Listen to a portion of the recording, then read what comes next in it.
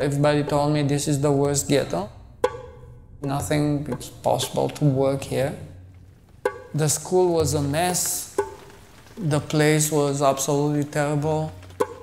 From the most vulnerable kids, less than 2% were coming to school. The dropout was practically 100%.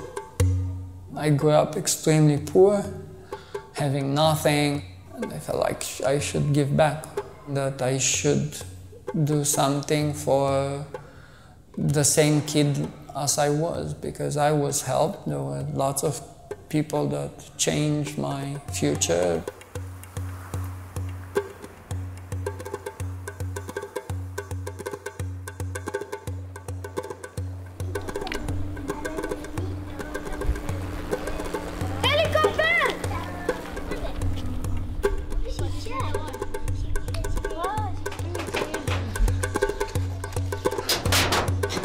Oamenii au o idee greșită despre ferentari.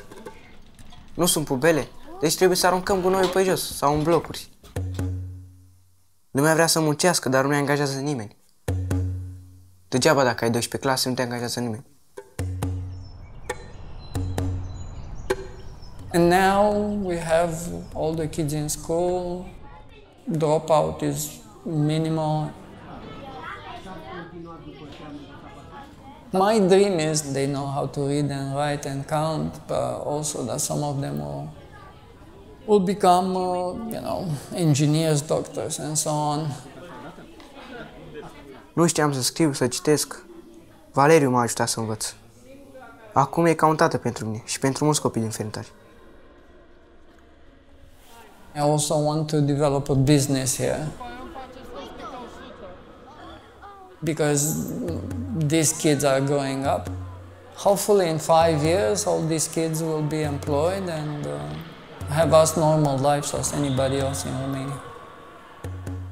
A good society should work first in the worst places, otherwise it will not work at all. Vreau să fac ceva pentru ferentari, să fie un loc mai bun, dar nu pot face asta singur. Împreună putem face o schimbare.